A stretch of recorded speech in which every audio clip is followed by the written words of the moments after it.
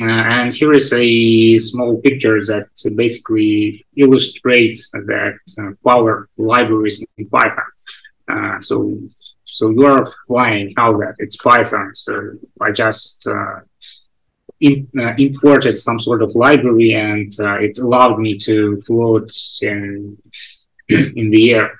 And the other guy asked, that's everything, that import anti-gravity, and he says, well, actually I sampled everything in a medicine cabinet for comparison, but I think it's still Python. So probably, yeah, so everything is about libraries in Python. It is used quite widely, so you may find Python for some sort of system administration. So many tools will be written in Python for writing some simple GUIs, and you may find libraries like PK, Inter, or PT are very useful. For internet scripting, so you probably heard about Django or didn't, then you don't know.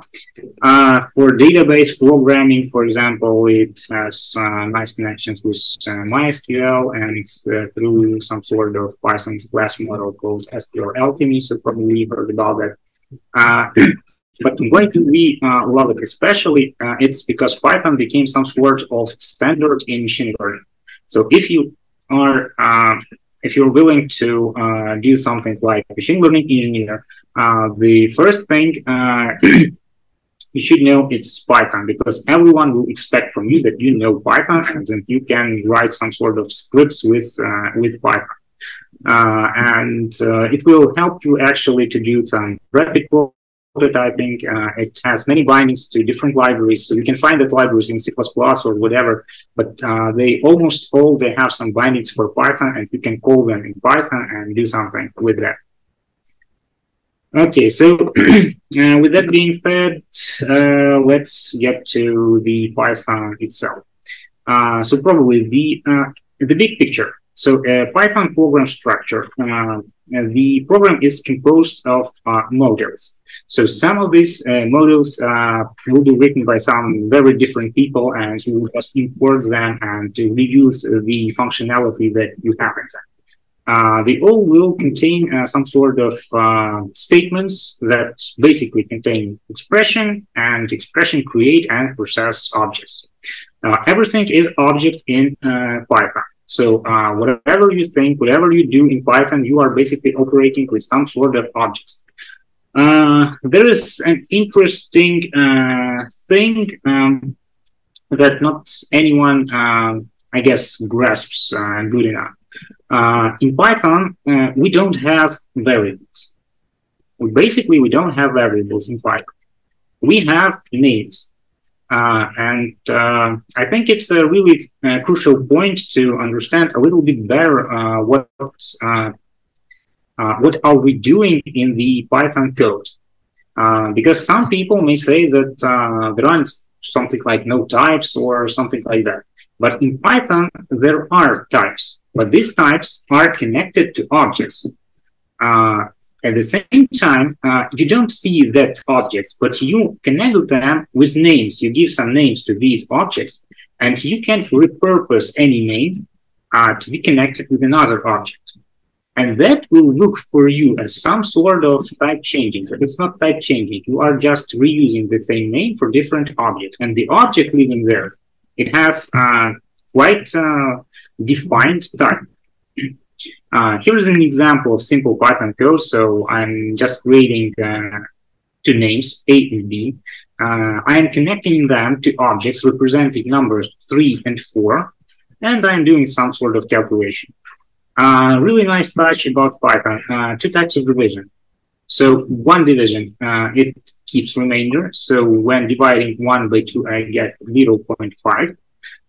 The second one, it drops remainder, and I get 0.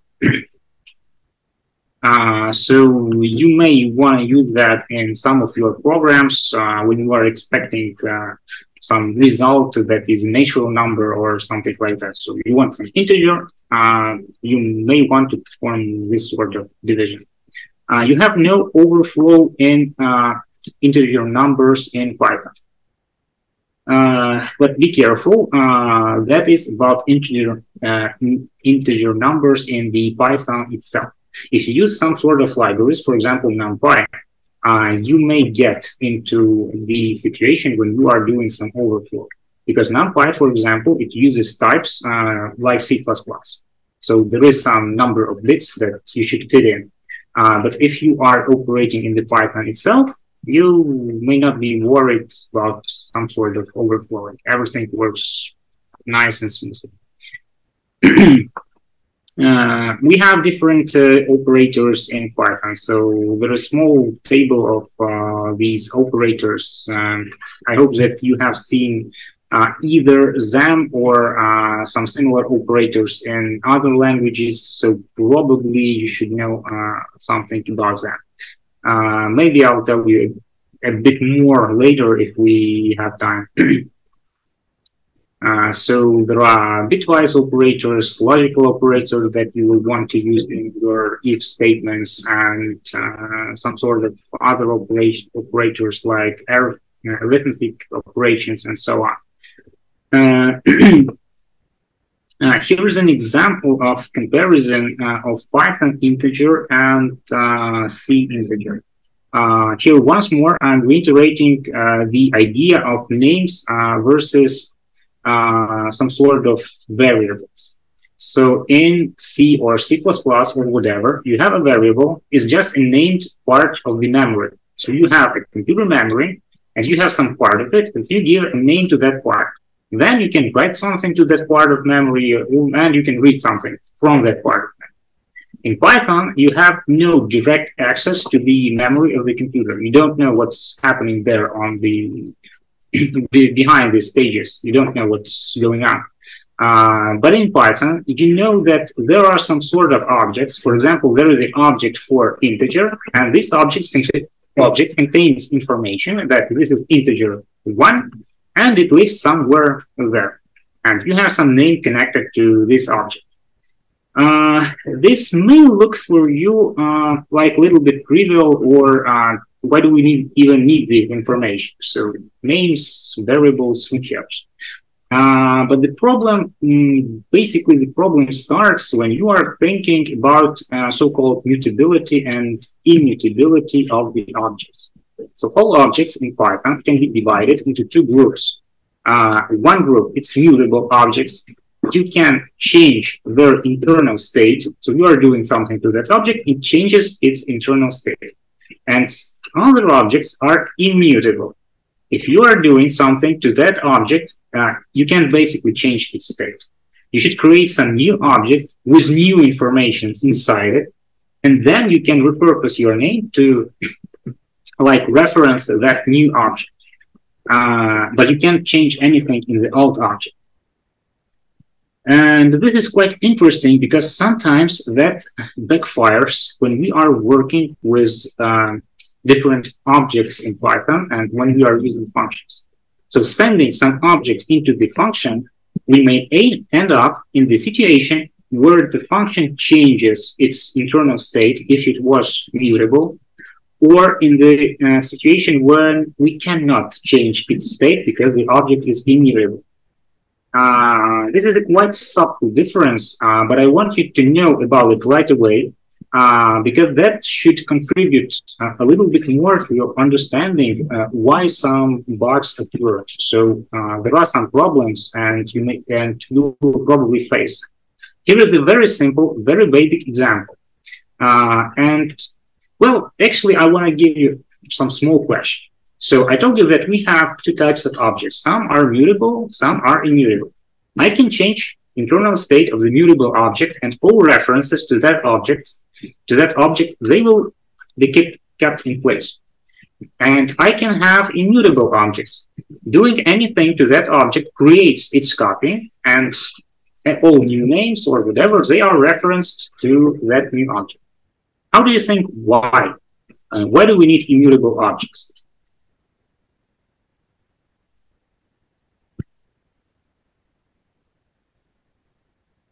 Can you guess some pluses or minuses of mutability or immutability? For safety. Safety, yeah, maybe yes. Maybe yes. Yes, and safety, like in safety for programmer stupidity. Yeah, that may be helpful too. Yeah, so you may get into some sort of the situation. So you are writing some, I don't know, some program that will work on some bank account or something like that, and you are sending some data into some third-party function. And it would be really great if you know that this data will not be changed by that third-party function. Of course, you can do copying before sending any data to that function and so on. But what if you forget that or something like that? And it's really nice if the, let's say, compiler, sorry, quote, compiler, unquote, will perform some checks for you. So, for example, this immutability may contribute to that. Yes. That's a good point. Anything else you can come up with?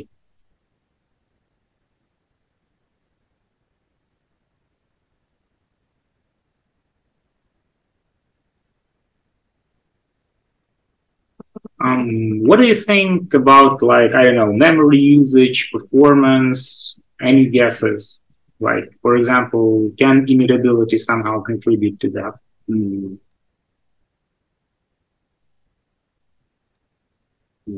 Generally mutable objects, I think, has greater performance, or I mean, smaller memory footprint, because we don't need to create a new object as a result of our operation. We just change the existing object that sits somewhere in the memory. Yeah, that may be a good point. So, but there is basically a little bit different angle of view. If you have an immutable object, you can reuse that object in as many places as you want, and nothing bad will happen. Why? Because it's immutable. It's no one can change something inside there. And here is a really simple example for you. You see right now on the board a simple program. I have named A, and I'm connecting that to number 3. Remembering number 3 in Python, that's what? That's an object of type like integer that contains information that it is number 3. Okay, I have created that. And here is an arrow showing that connection between name and the object. Now I'm writing B equals 3. Once again, I have name B, I have object 3. What happens in Python? It is referenced to the same object 3.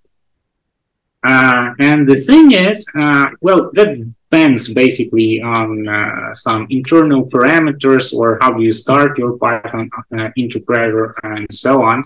But for small numbers to some certain thresholds, all your newly created constants like this, they will be referenced to the same object. And there is a method to count how many references you have for some object. And if you do that for example, I don't know, number 1, in any program you write, you will probably get some huge number. And everything that it contributes to our saving of memory. So you are not creating 10 objects that contain number 3. You create just 1. And you reuse that once again and again and again. Now I'm reusing the name A to set it to new object like 5.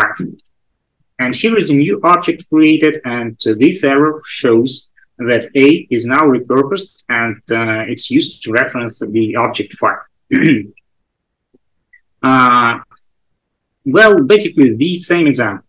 A equals 3, B equals A, they reference the same object. Now A equals 5, it references a different object. Why that matters, I will show you a little bit later when we get to lists. I will show you that calling a function and basically sending as an argument something to that function, for example, list or a string or whatever, you may get a little bit different results that will depend on the mutability or immutability of that object. And that may create a very nested box that you don't want in your programs. Strings are a little bit special in Python.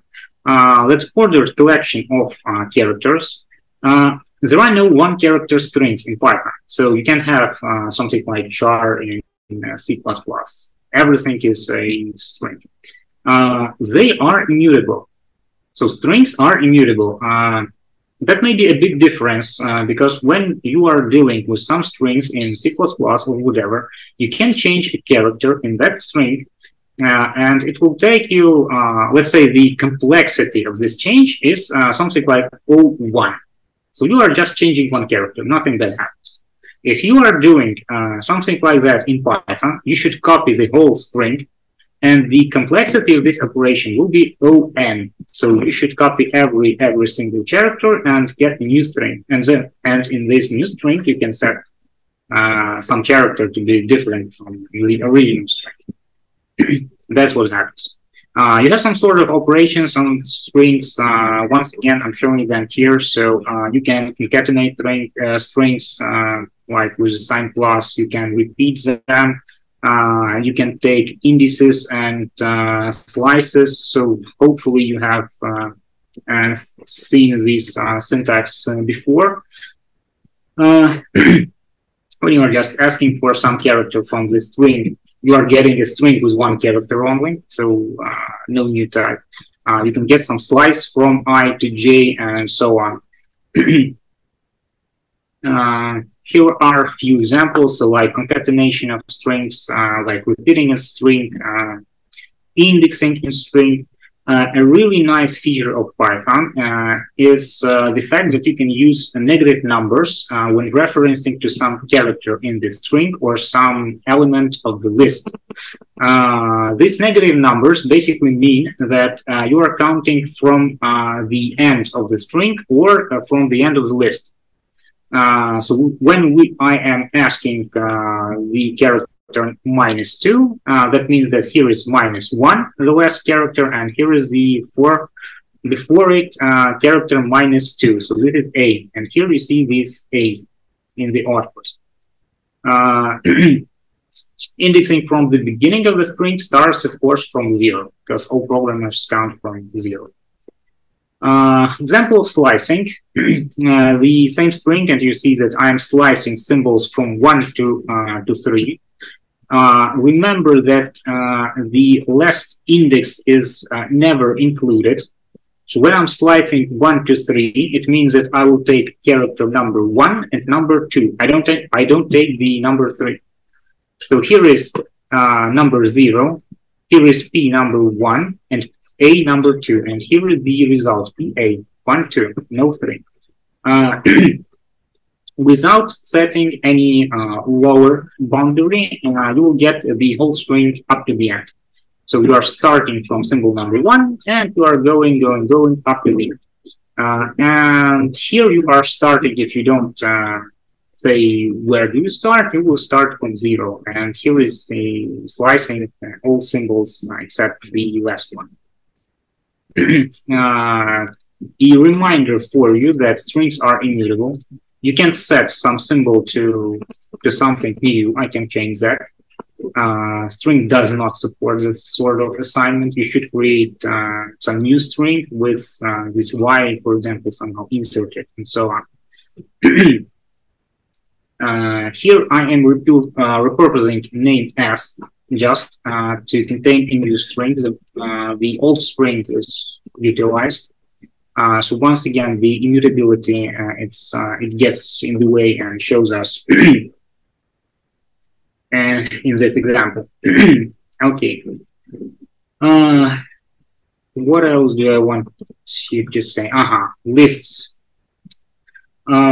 So probably you have already programmed in some languages, so you all know how to, I don't know, add integers, divide them, and how the strings look like, and so on. That's good, and so probably you will really fast get how that works in Python, so there are no problems.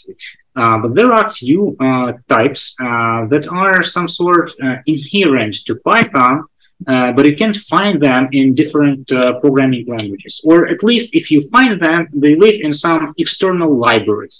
For example, like, I don't know, std in C++ or something like that. So they are not some part of the language, but they live in some sort of libraries. Even if these libraries become some sort of standard and are often sought as a part of the language. And at least two types that come to my mind at this point, it's lists and it's dictionaries. So these are some exceptional types that I want you to know in Python. They are very useful, really nice types. And dictionaries are basically, I guess, the reason why people sometimes say that doing some sort of coding interview in Python, it looks like cheating. Why? Because you already have some structures in there, like lists and dictionaries, that can do really a lot of work for you, and they are part of the language. So when someone says you, I want you to write some code, but don't use any libraries. If you do that in C++, you will need to implement a whole lot of stuff. If you do that in Python, you will get, for example, for free, you will get lists, you will get dictionary, and you can do some things that you will need, for example, writing a hash map on your own in C++ code or something like that. So it's really nice type, and I'm really encouraging you to use them as often as you can, because they are optimized and they are really, really good. What are these lists? The problem is the name list in Python is, I guess, really misleading. So what they call a list is not a list, because most of us, when we hear the word list, we think about some sort of data structure that does the following. So you have some sort of nodes, you have some objects, and these objects are connected in sort of chain with the help of some pointers. But you don't have any pointers in Python. You don't have that ability to use them. They exist, but they are somewhere under the hood. You don't see them. You don't interact with them explicitly. And list in Python is by no means this sort of structure. It's really more close to an array. You can use some parts of it. You can use indexing in the Python list. So in the Python, you have, it's called list, but you can use indexing. You can do that with the list we are all thinking about, because you need to iterate through it to get some, I don't know, the 10th component or 100th component. But in Python, the structure that is called list is basically much, much closer to an array. And you will use them mostly as arrays. I don't know why did they call them this way, but that's the way it is. If you want to know what is under the hood of the Python, if you are a little bit, I don't know, interested in all that details, here is the internal structure of the Python list, how it looks like down there. So all that machinery.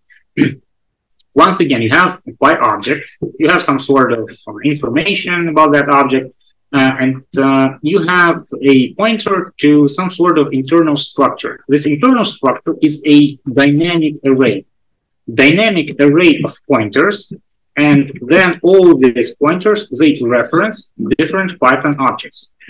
So in the Python list, you can keep different components of different types, of quite different objects, and that will be still okay.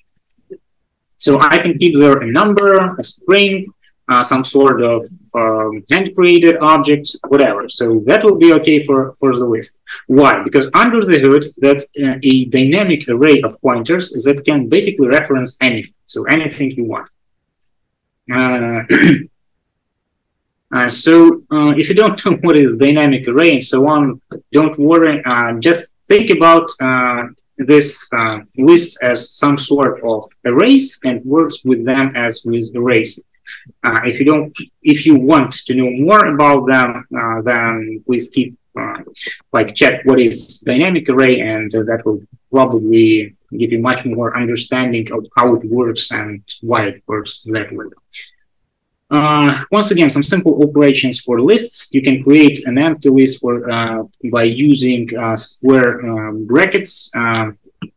You can just enumerate all the items you want to keep in the list. So L2, for example, equals 0, 1, 2, 3, and you get a list that contains that numbers. You can create nested sublists, so you can keep a list in a list, and so on. Please note that the external list, it's like two objects of different type. So one is a string, and the other one is another list. So there we have it. So you can, once again, you can index slice and get the length of the list. You can concatenate them. You can sort them. So you have sorting for free, and so on. Here are a few examples like concatenations of lists, repeating of lists, and so on. Example of list creation. Here is once again the internal structure. So in the global frame, we have name L. It references some sort of object. That object is a list, and that list references few more objects that are strings. Example of list indexing and slicing. So once again, I'm performing slicing with, I'm getting element number 2. I'm getting sublist with 2 elements, like the first and up to the end, so 1 and 2. I'm getting all elements except the last one. You can check that everything of that works. Now I'm changing the list. So I'm changing one of the elements of the list. It's index assignment. That works with lists. It doesn't work with strings, but it works with lists. I am doing some sort of slice assignment. Once again, you see how the list changes. So you see spam x spam. If I'm doing the slice assignment, it changes to eat more spam. Please note that this reference, does not change. So no new objects are created. This is the same list, but it's mutable. So it's internal, whatever it contains inside, that can be repurposed or changed somehow. And once again, I'm doing some sort of append to that list. So you can check all these functions. They are quite simple. Okay, here is one catch. So I'm creating a name, L. I'm creating some new name. I call it L old. And you see that these two names are now referencing the same object. Here is an interesting thing. When I will start changing something in this list, how do you think what will happen?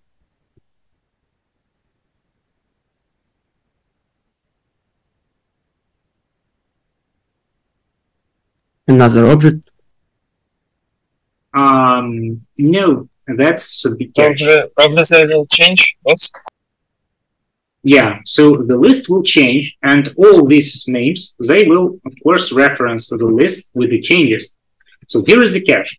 When we have strings, if I'll try to change something in that string, a new string will be created, and the old names that are still referencing the old string, they will be unaffected.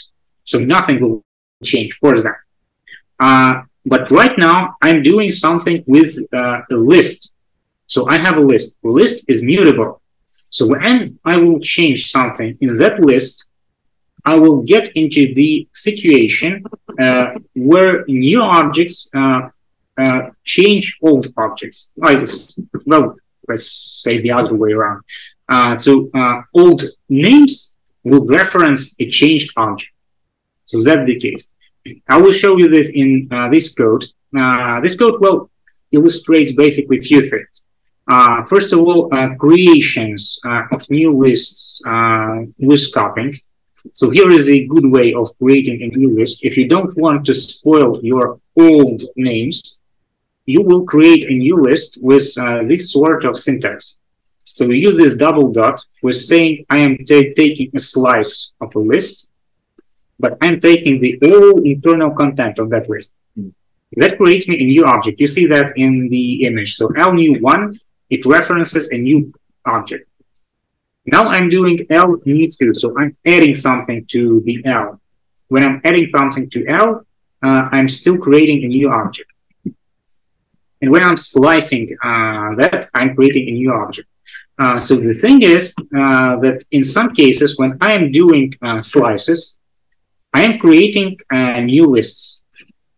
If I don't do slices, if I do just some changes to L, I will get changes in that list, and all my old variables will reference changing list.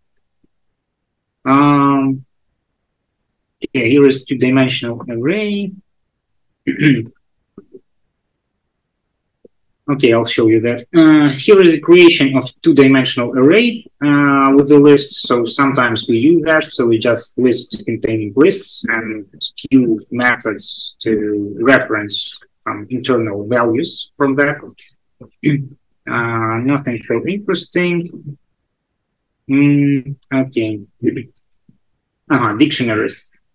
Yeah, I want to show you some sort of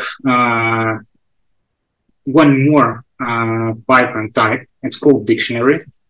And dictionaries are some sort of tables of object references. So you can think about them in that way. So if you know what is a hash map, you can think about them like some sort of a hash map. But it's just incorporated into the core language, and you can use it just out of the box. Here is an example of syntax. Quite similar in some sense to lists. For example, you can create that by using some sort of brackets. It's just not square brackets, but these curly brackets. Since this is some sort of hash table, you should provide key and value to create it properly. You should provide key and value. As you see, we write keys and values using the column. So you write span, 2 dots, and then number, and so on. So you do that. Here are examples. So dictionaries in action. So you create a dictionary, and you are getting value by key. So I'm sending a key there, and I'm getting value. I can get number of entries in the dictionary by calling len. So it will give you the number of entries. I can get keys or values using function keys or function values, and I can iterate through them. So if you ever need to iterate through keys of the dictionary or through values, you can use these sort of functions. You can create entries on assignment. So please be careful with that. Sometimes we expect that when I have a dictionary and there is some key missing, and I'm trying to write something like that dictionary, that missing key equals to something, I may expect that some error will occur.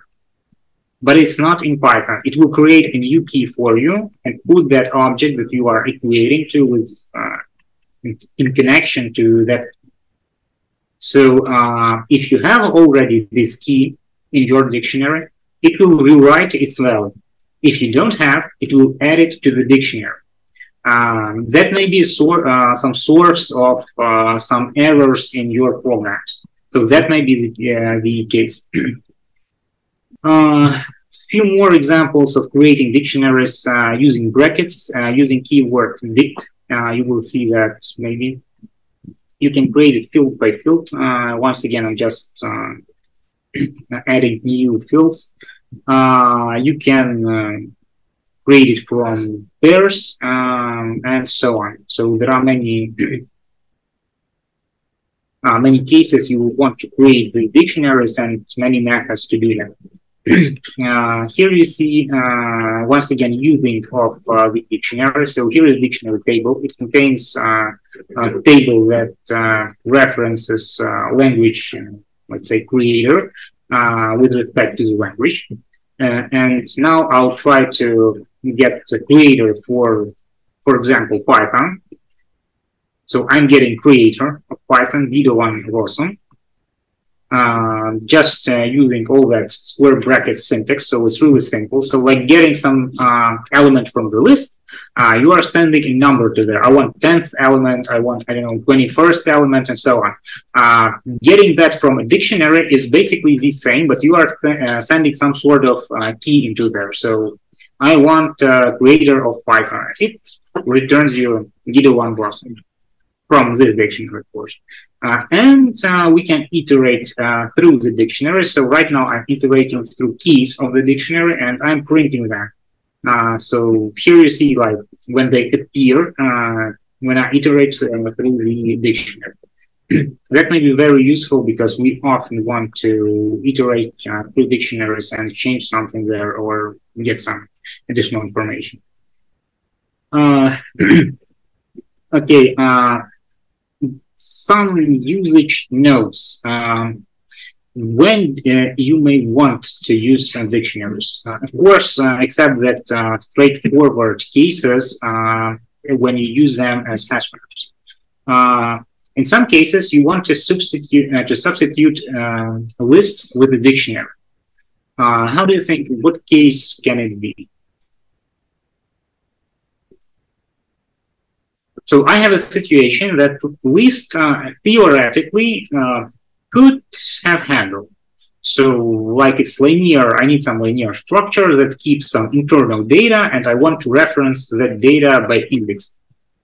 But for some reason, I don't want to use lists, I want to use a dictionary. How do you think why?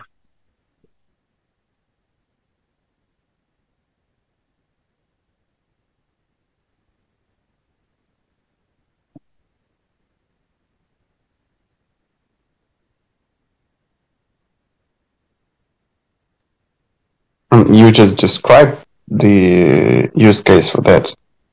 You want to have some inner structure in array-like data type, and for example, you have 100 elements in there, and you want to insert like first, and then 99th, and then 50th with some pure logic, and you can do it with dictionary because the index is just a key for the dictionary, and there is no issues with like getting out of the bounds for the index. Yeah, that sounds really good. Well, actually, I had a comment in chat that like it helps with the memory. Basically, yes, it has some connection to that. The answer is totally correct. So it may happen that I want some linear structure in memory, but it's sort of very sparse array. So I want something like very sparse array. So I want a linear array, but I will use, for example, the first element, the 100th element, the element 1099, and that's all. So I'm basically using just 3 elements, but their indices are very, very far away. And that will be probably really wasteful to create an array of that size. So I don't want to create an array that can potentially contain, let's say, 1 million elements when I'm going to use just 3 of them. So that's really wasteful. And I can't get out with a list in this situation because if I'll try to reference some element that is out of bounds, that is somewhere behind that upper boundary of the indices, I will get an error. So there's nothing to do. Either I create some huge list, so huge that any index I want to reference will be within that list. But in this case, I'm creating a huge number of objects, and that's really wasteful. Or I'm retreating to using dictionary. And I'm using dictionary as a sort of sparse list. So that may be a good idea to use. Dictionaries are really good in many situations. They help us with this sort of creating sparse errors. That's good. They may help you with getting rid of many ifs in your program. So if you have many statements like if something, then something, the next line, if something, then something, and so on, so on, so on, you can get away with using dictionary, and that will substitute you for this long chain of if statements. That really makes the program a little bit cleaner, so that's a really good idea.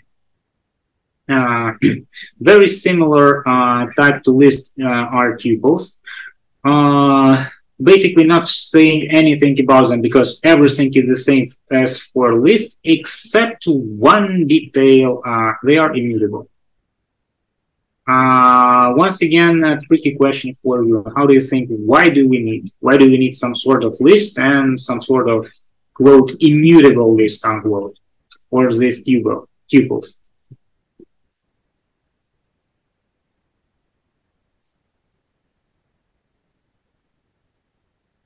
If it's a data set, for example, and we want to use it throughout the program, we want to have an unmodified data set. Yeah, so if I want to send some data into some function, I want some warranty that it doesn't do anything to that data. So it may be a good idea to send there not a list, but a tuple. So yes, that's correct. Okay, a small reiteration of data types we saw. So numbers, strings, list, dictionaries, tuples. I don't tell you anything about files. That's out of scope. And you see that two of them are mutable, lists and dictionaries. The rest are immutable. So I think I have some sort of examples down there, and I will show you the difference, how the difference between mutability and immutability can get you in some sort of problem. One more concept about copying of the object. So when I'm creating some object in Python and I'm connecting that to the name A, then I'm writing B equals A. That means that B will reference the same object. It happens that I want B to reference another object, a copy of this object. And there are few like methods of doing this copy, and you can get into troubles if you do this copy wrong. Look at this example. So here are very simple references. So A was referencing an object, and I am writing like B equals A copy. I have copied the object, and now B references a new object. But these objects may reference some further objects like something another. So for example, you have a list that references another list that references some numbers and so on. And if you are doing just copy, please note that only the first layer of these objects is copied. Everything else is left. And you still have references from these new objects. You have still references to that old things like there behind these pages. And that may be the source of errors. If you change something through this object, you change something in here, in this green area, you will see that changes through the name B and its new object. You will see these changes. So that may be the case when you are operating with lists, for example, and you have nested lists, one list that contains another list that contains something else and something else. If you do just a copy, it still doesn't help you to resolve all the problems. What you should do a deep copy. That will create you entire different tree of objects referencing each other. So I want you to know about this sketch, because it really brings sometimes really bad bugs into your code, and it's really hard to debug that because you don't see all this internal structure with all that pointers and so on. So everything is there under the hood. What you see is just names A and B, and you're trying to reference something to that A and B. And it's really hard to know sometimes, are you referencing the same object or are you referencing something different? And if you don't catch these errors at the beginning, it may be really complicated to find them then. So I wanted to know about this sort of quality of Python, and be careful with that. So if you are copying some objects, sometimes you will need to have a deep copy to do everything correctly. Sometimes that's copying is enough. Sometimes you don't need to copy anything. So that depends. Okay. What else do I want you to show? List references. Okay, let's look what I have here for you. Two lists, L and M. L references a list with numbers 1 to 3. M references a list of different objects to strings and reference to list L. Okay, now I'm changing the L. So I'm changing L in here. I changed it. Since L is mutable, you see that it changed. Now it changed from 2 to 0. And if I will reference it from the list M, I will have the result changed. So here we have results of printing. So here I printed M once again, and you see that it contains now 0. It does not contain the 2. So this is the case of the mutability of the objects. What would happen if this was not a list, but a string, for example? How do you think?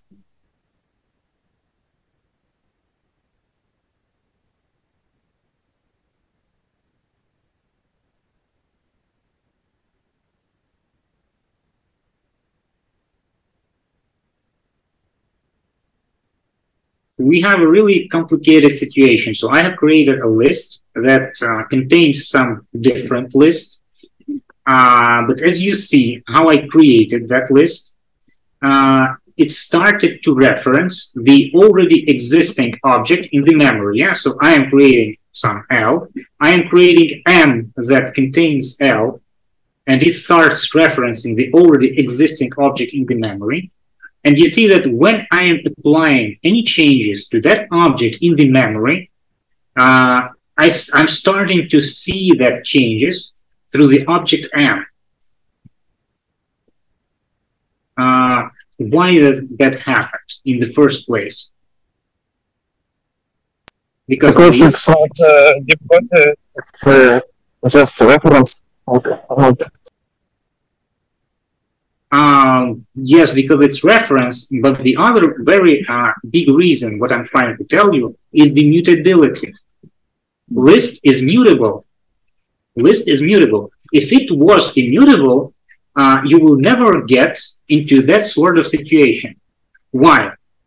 Because if you would try to change anything in there, that will lead you to creating a new object, and the name you were referencing it through at the moment of the change will be repurposed to now reference that other, that new object. And the old object, it can live its own life.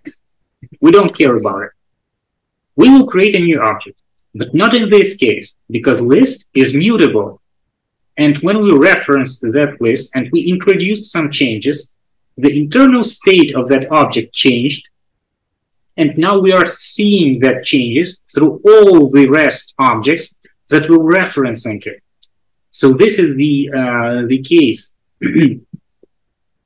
And this is the thing I want you to be always aware about.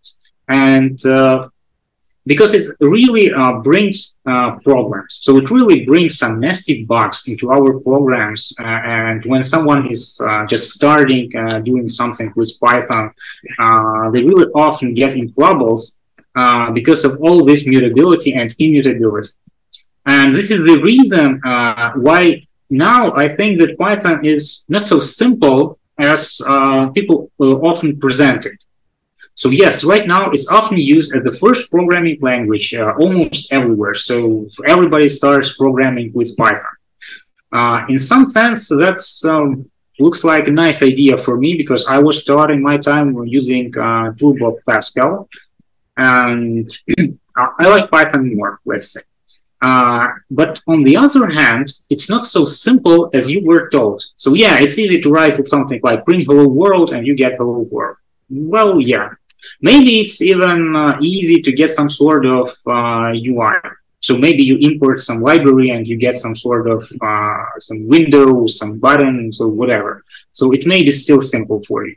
But there are some internal concepts like this mutability and immutability and some other things that are basically caused by the fact that with the Python, like more interpreted language, you are getting a little bit further from the all the internals of the computer, and you may be sometimes lost in all that concepts because they are not so straightforward.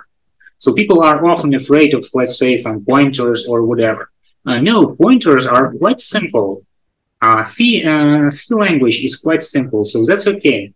But when you are getting to some concepts when everything is hidden from you under the hood, who knows what happens right there, and you are getting some strange results, that's not okay.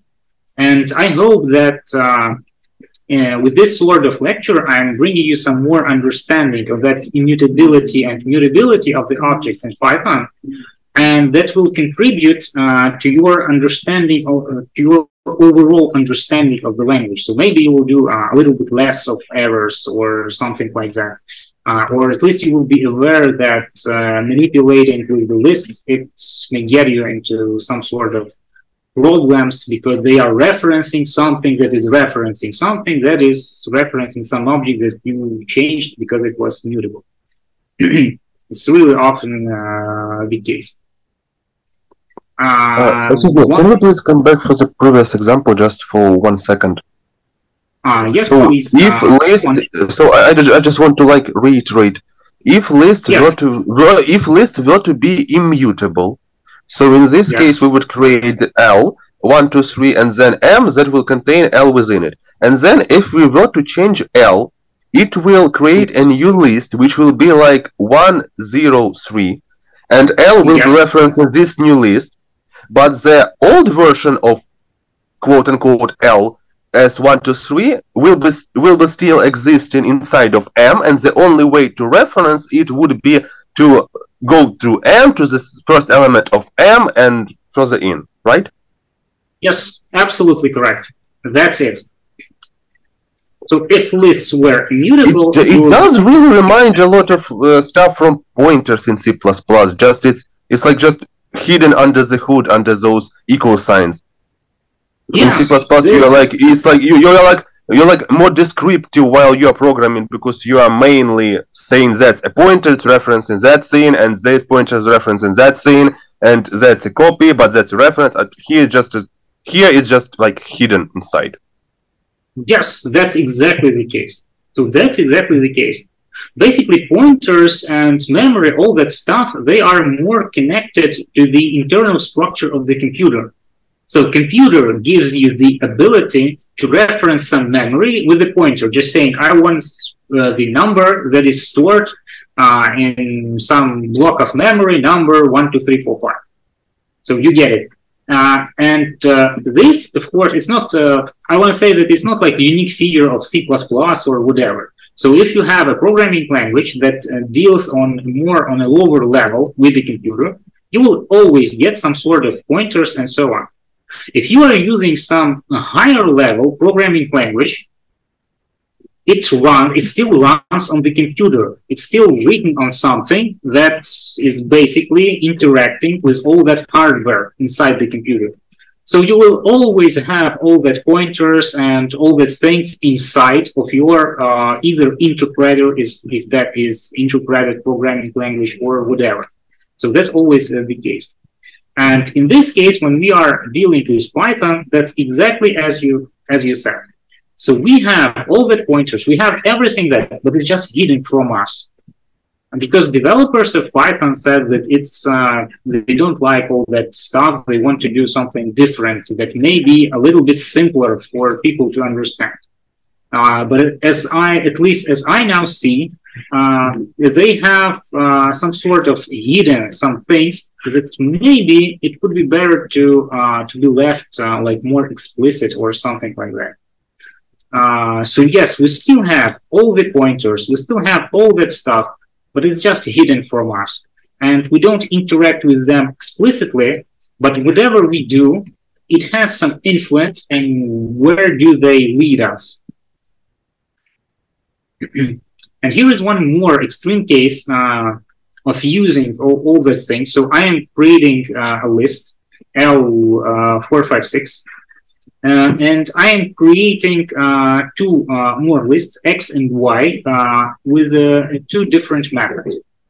So X is created with a method that basically creates a new list that is filled with these elements, and Y is created with a little bit different syntax.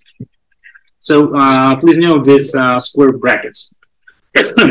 So I'm just creating here on X, I'm just creating a new list that contains elements repeated 4 times.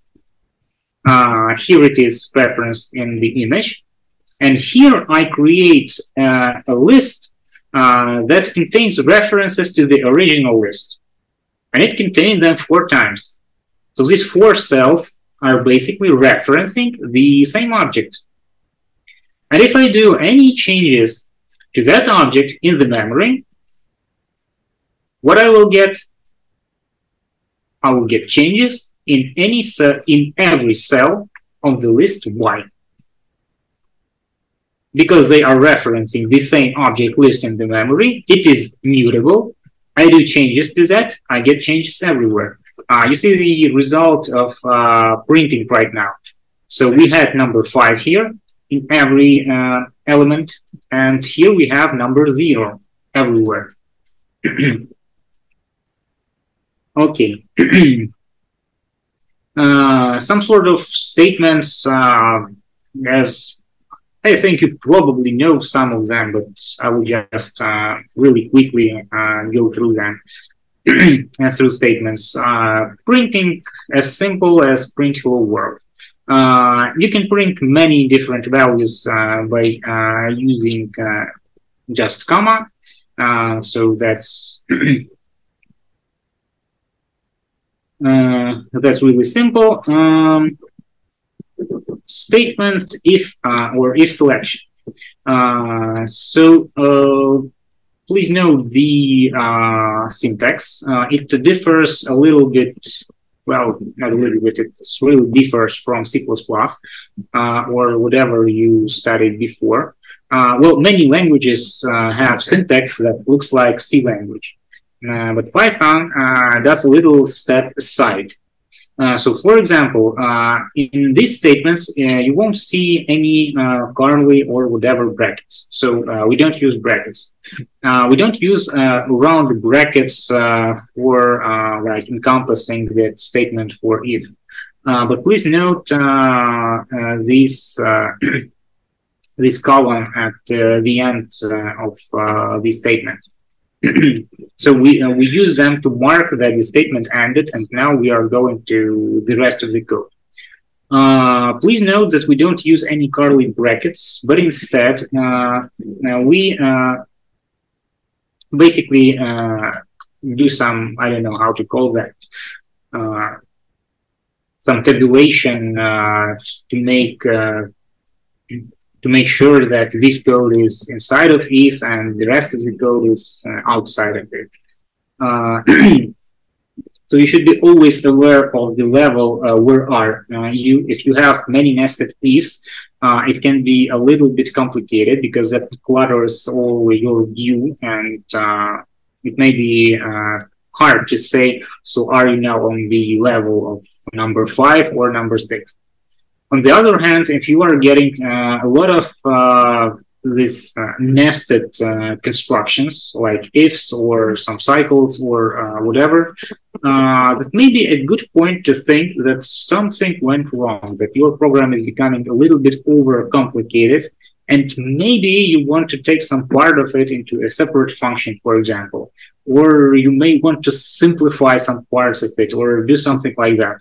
So probably that may be the case. So on the one hand, it makes reading a bit complicated, at least for long programs and really some big levels of nestedness. On the other hand, it may be a hint for you that something is going wrong and you probably should perform some sort of refactoring of your program and doing something better or simpler or whatever. Here is an example of using dictionary instead of a long way of different ifs. That's basically the example I have promised here. If you need to check something against, I don't know, some long line of ifs, so if, for example, s equals spam, if x equals ham, if s equals x, and so on, so on, so on, and do something on each step, you can use a dictionary to collect all the keys that you may want to test against, and all the values you're going to get at that point. It can be a number. It can be a reference to a function. So you can call a function using its name. You're just writing its name in here, and you will get reference to a function, and you can call that.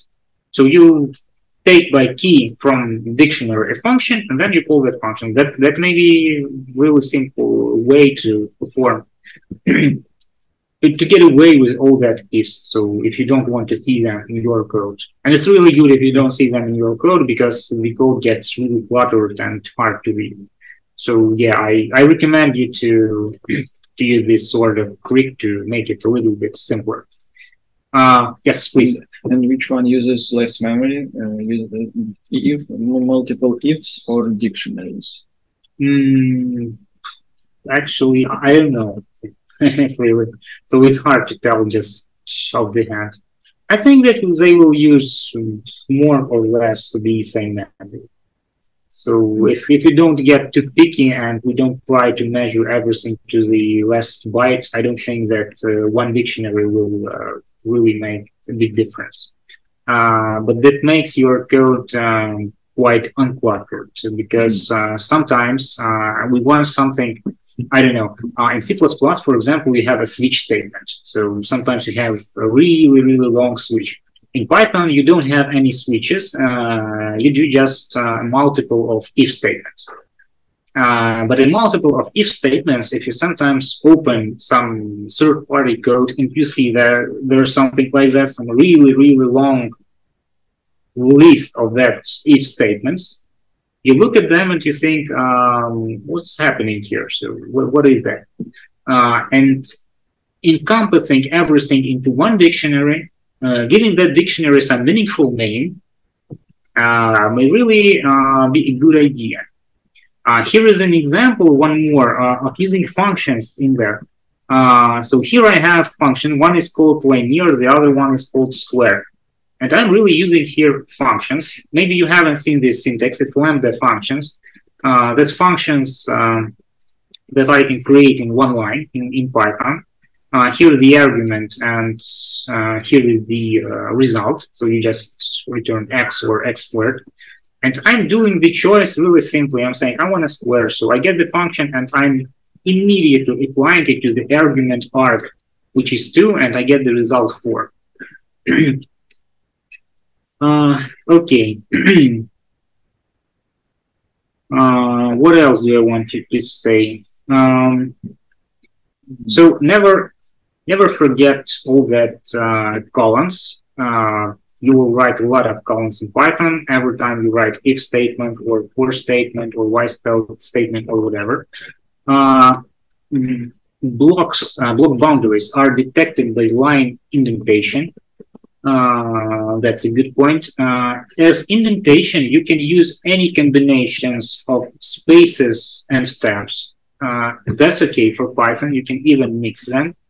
But you should be consistent at least throughout one, let's say, file. So I wanted to say something like translation module, but let's say just one file. So if you are opening some file and you are writing something in that file, you can use any combinations of spaces and steps to get all that indentations and to get different levels of nestedness in your code. but you should be consistent throughout it. It can be that I use once I use 3 spaces, then a few lines lower I use, for example, 5 spaces. That's not okay. If I use 3 spaces, I use 3 spaces. If I use 10 spaces, I use 10 spaces, at least in one point. Okay, we don't use a big number of this sort of semicolons like in C++. You can basically put them in the code and it will still work, Pythonic code with this sort of syntax. But that will, well, that will show that you were more working with C++ than with Python. So Pythonic programmers never do that. Okay, what else? Different true tests. As in C++, you can expect like operators like greater or lower to work well. That's okay. Difference with C++, but I heard that last versions basically look very similar. You can use instead you can use or and and. Well, basically you should use or and as the connections for your different true statements. So you write it just in words. You write or, you write and so on. In C++, you will probably use something like that or that. You don't do that in Python. Pythonic thing, one more, is the ability to check whether the list or a dictionary is empty. It evaluates to a Boolean statement of false if there is nothing inside the list or if there is nothing inside the dictionary. So you don't need to do any checks like getting the length of the list or whatever. You can just use it as it is in the if statement, and that will be okay. It will be converted to false or to true within that statement, depending on what you are doing. There are a few more catches with that and or. They are not always converting everything into Boolean statements, and sometimes they leave objects as they are. Basically, they are not. They're not even converting. Converting are comparisons like greater, equal, not equal, and so on. They are giving you some Boolean number like true or false.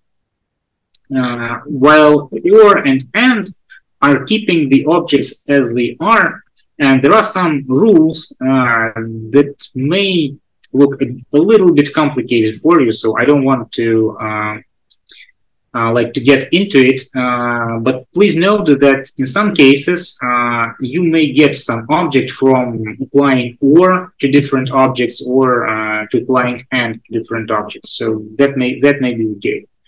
So here is an example, like I'm doing 2 and 3 and I'm getting 3, I'm doing 3 and 2, I'm getting 2, and so on. There are some rules. For example, and return the last thing for you. If everything is true, and will return some last object in that chain. If you use or will return you the first object that can be converted to true in that chain, and so on. But I don't want it to get into that. It's a little bit. It's not like complicated, but that may clutter the view of the overall language. Yes, one more catch that true and false are basically aliases for 0 and 1 in Python. So you can write something like 10 multiplied by true plus 1, and you will get 11. So that's okay. That's a Pythonic way. While statements, as you might expect them, you are doing something until the moment that you get false. Very interesting internal thing in Python. I will not get into it in this lecture. That will be a little bit too overwhelming for you. But probably you have heard about exceptions. So maybe you have even used them in some different languages like C++ and so on. In Python, exceptions are some inherent part of the language. And to feel better how inherent is it, there are basically, when you are doing something, there are two strategies that programmers jokingly call, one of them look before you leap, LBYL, I guess, and the other one is called something like it's easier to ask forgiveness than permission. I don't remember the acronym for that, but it's something like that. So it's easier to ask forgiveness than permission. What it means, what are these two strategies when we are talking about the programming languages and basically developing some software? Well, that's be an interesting question for you. How do you think? What are the strategies of development of software when you are going with LBYL, look before you leap, and if you are going with it's easier ask forgiveness than permission? Any guesses? Maybe before you leave, it's like check whether everything is alright before doing anything, so there won't be unexpected behavior. And another one is like, let it be everything which possible, we will handle it. Yeah. Any exception? I guess it can be somewhat like ideologically, where like we have a while and do while cycles in C. So while is checking the condition before even entering the cycle, and if it's false, it will never enter it. And do while will, as I remember, always have at least one iteration, and only after that it will check the condition while. Well, yeah, the correct thing that you said, that the first approach is checking everything before we do anything. So if that has a really wide, let's say, application. So if I am calculating some function and I want to do, I don't know, I want to do some division in that function. So look before you leap will tell you, well, before doing that division, please check, aren't you dividing by 0, for example? So that may be the case.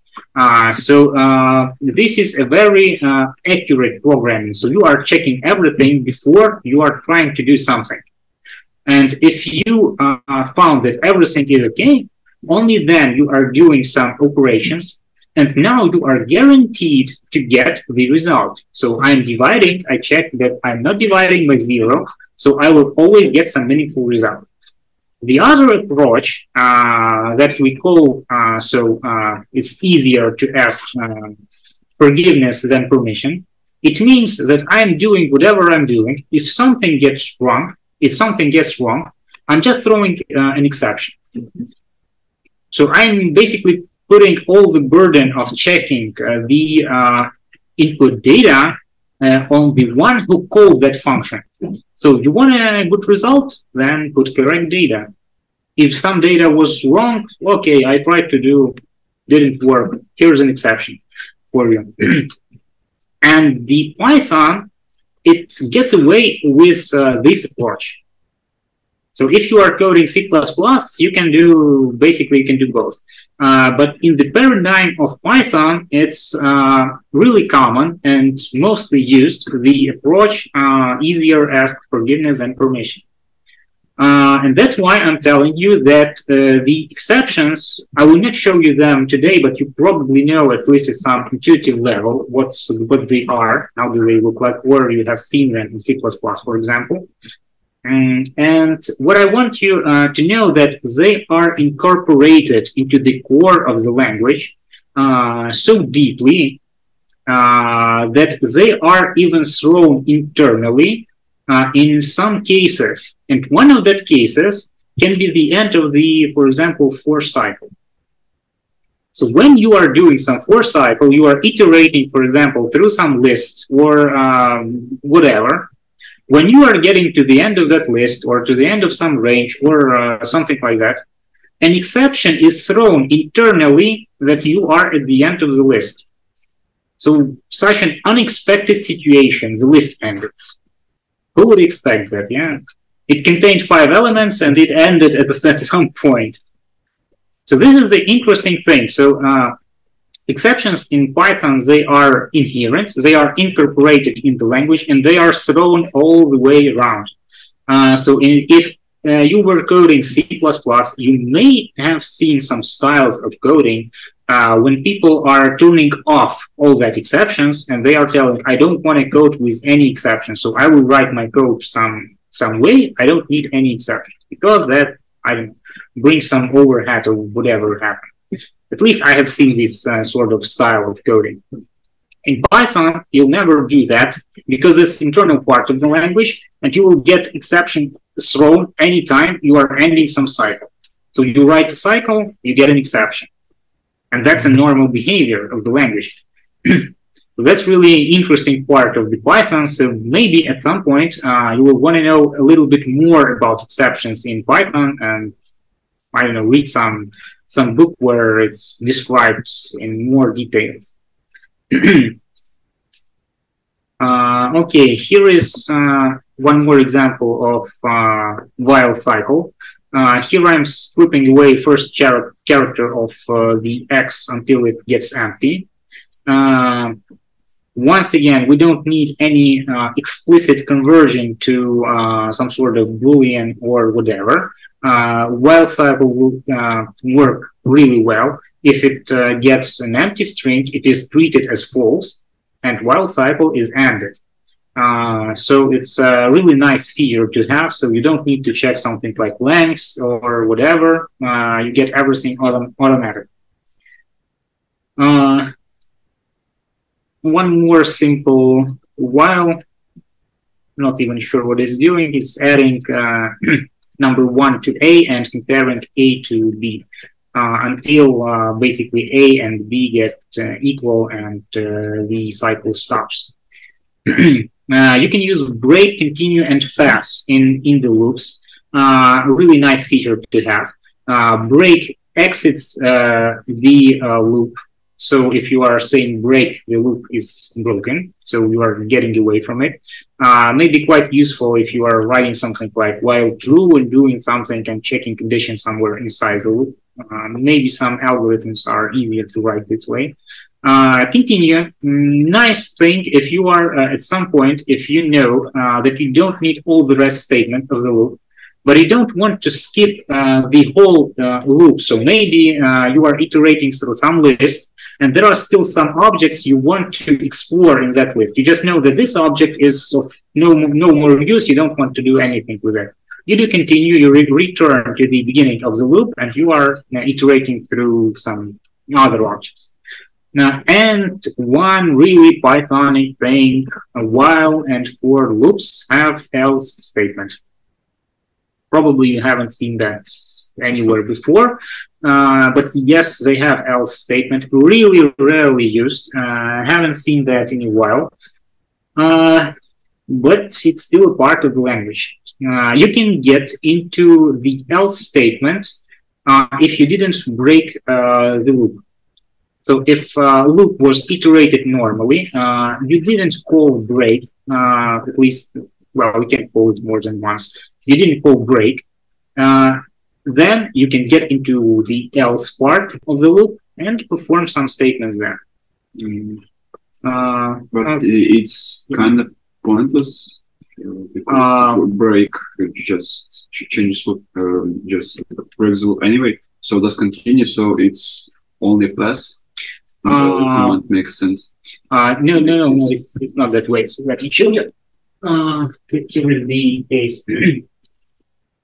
So you have some loop. Let's say it's for let's say X in I don't know. Let's write some list, for example, 1, 2, 3, 4. So I'm doing some for, and I'm having some statement here. I don't know, some if something happens, I don't know, then I do break. Mm-hmm. And I'm having else part of this loop, and I'm doing something here, so whatever I do. And I have some more statements in here. If I iterate through this loop and I never break, I apply all these statements in here to all these objects. So I get all this thing here. Okay.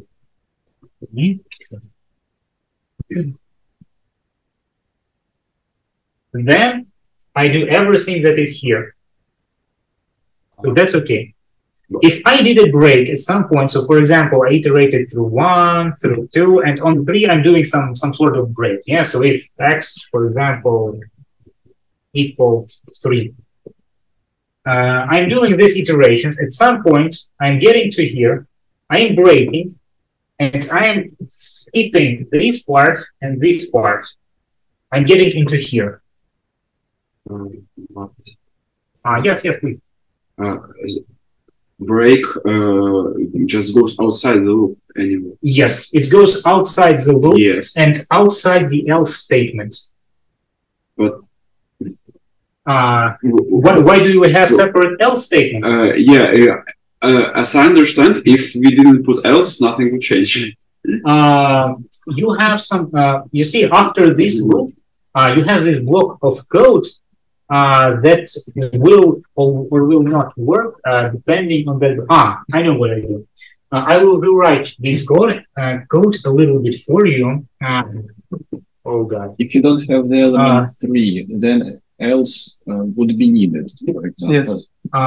Else is basically part of the for loop in this case. It just complicates the condition on which loop is going and when it ends. So like you can go through from 1 to 10 and then from 20 to 50, but between 10 and 20 you will do something in else. Let me show you an equivalent code that will do basically the same thing, and that will possibly make things a little bit clearer. Okay, so here are my statements. I will something doing here and still doing something here. Now I write if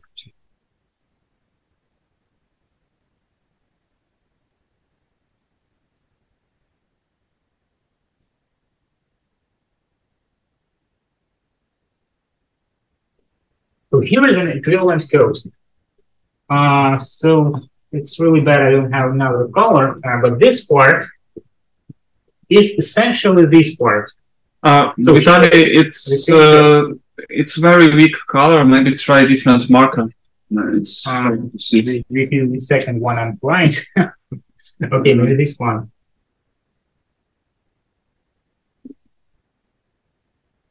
Yeah, this one is much better. Okay, so this part of code I have in else is the same as this part of code. Just copy paste. But you see the difference. So here I have a variable, break, and I'm checking this variable if I did break or I did not break in this cycle. So maybe break goes outside the cycle. It's not executed in any case. Like it just go. Yes, it goes outside the cycle. But if we didn't break, for example, I had an A in this list. Yeah, just. For example, what's the point of checking if we if we run this code, we didn't break the cycle anyway? What's the point of this check? No.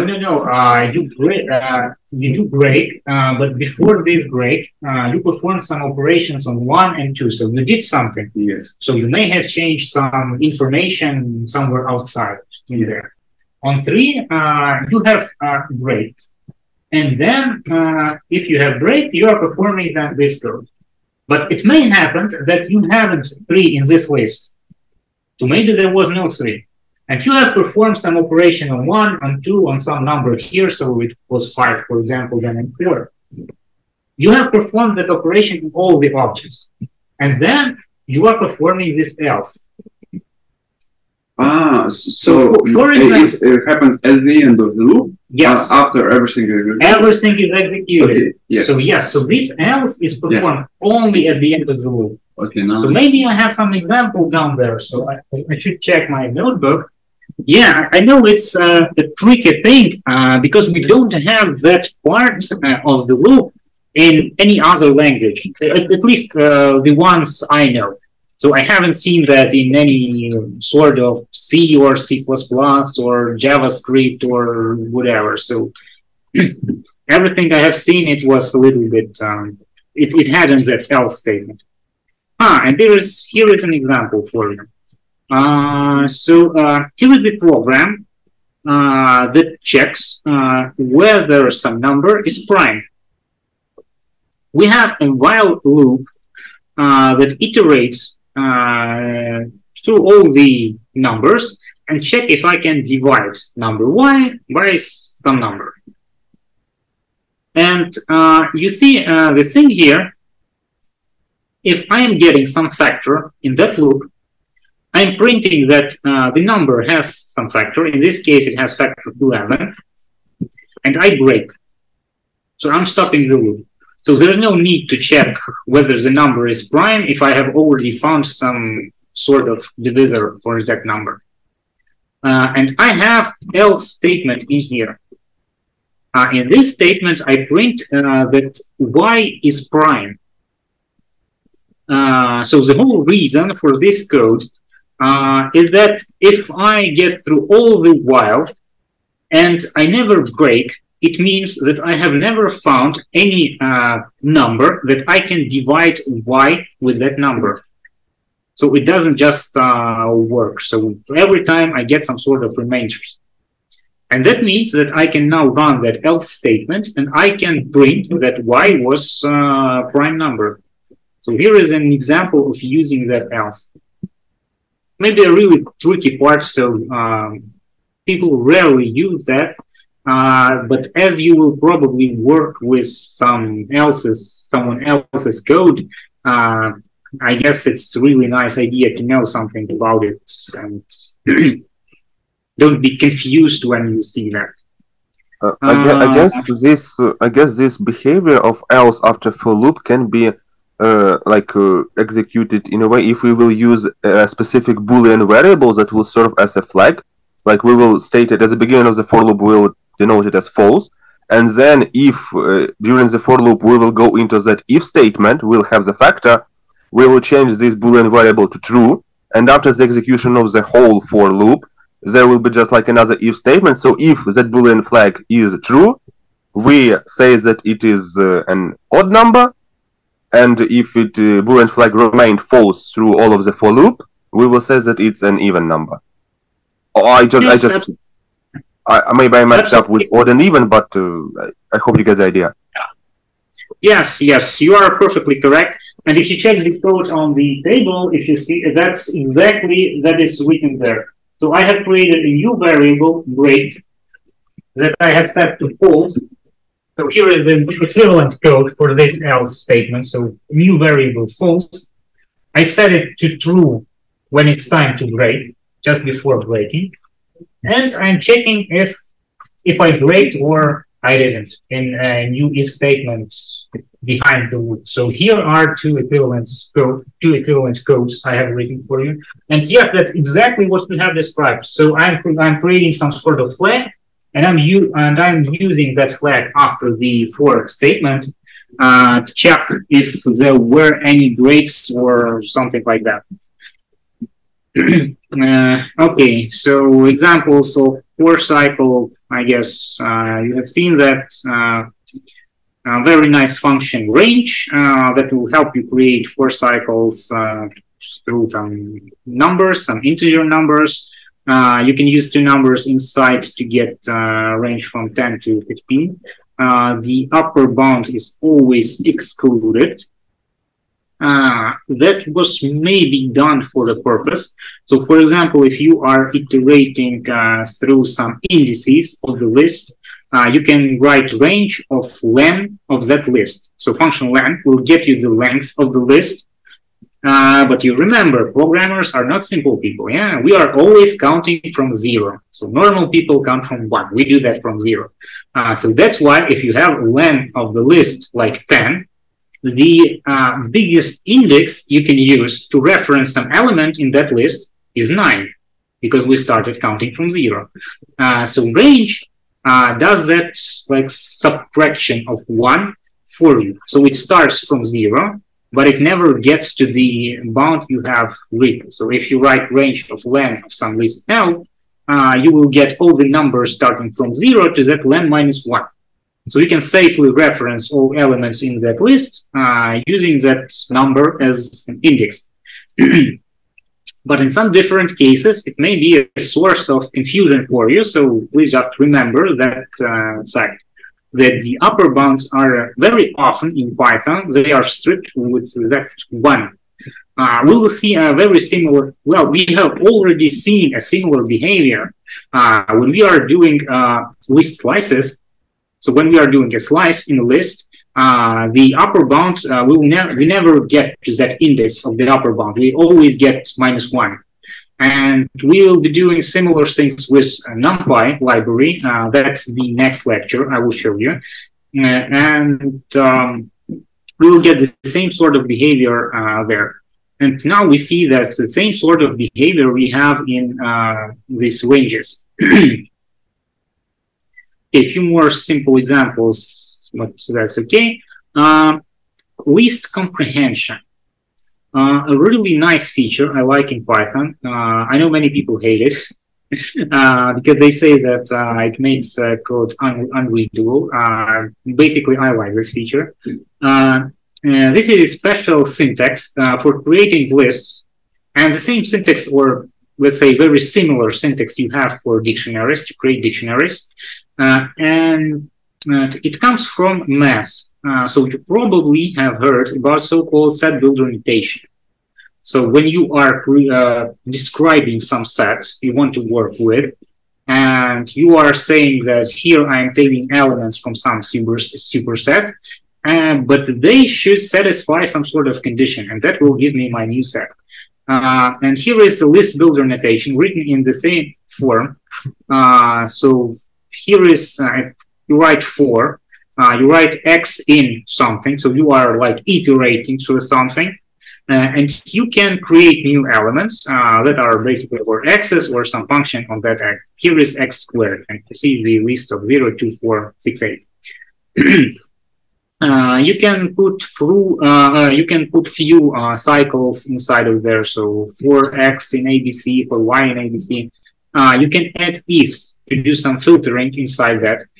So when you are creating a list, you can do a whole lot of stuff like filtering some data, like iterating through some things, and at the end of the day, combining them into one entity. So that's a really nice thing to do, and that makes you to write in one line of code some maybe quite complicated things that will need for you a few for statements and so on. Okay. We have something like I guess 20 minutes left. So let's check what else I may want you to show to get you aware of. How not to change a list. Vitaly, yes. Maybe we make a short break and then continue, because it's not 20, it's like 30 minutes. Okay, maybe let's do a 5-minute break and then we can continue with that. I will show you some more things and then. Okay, so let's get a break, 5 minutes.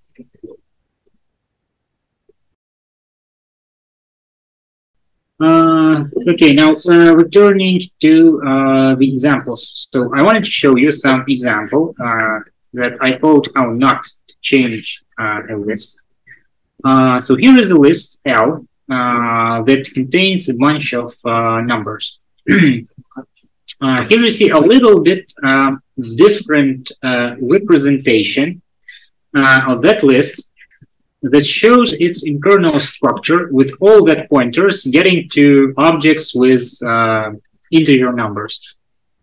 In previous examples, I didn't do that. So I just showed them like sitting in all that cells of the list, just not to clutter the image. So I don't want to make too many like arrows or objects in here. But this case is an exception. So what I want you to show is how internally will the following very simple code work. So for x in L. So what do we expect from this code? So we expect some sort of iteration. So I will get with x through all the objects that sit in L. Okay. And I will do x plus equals to 10. Now I want you to think what will happen. So how this thing will work when I will start to iterate through this list? Shouldn't we define x first? For x in L already defines x as the variable. So it knows that x is a list component. Or... yes, it knows. And at every other like iteration of the cycle, this x changes. So it references zeros component, the first component, the second component, and so on until we get to the end of the list. So that's basically the syntax of the for cycle. And how does it know that x should change? It knows that we should add 10 to a number, but how does it know that we after adding it should go to the next list element?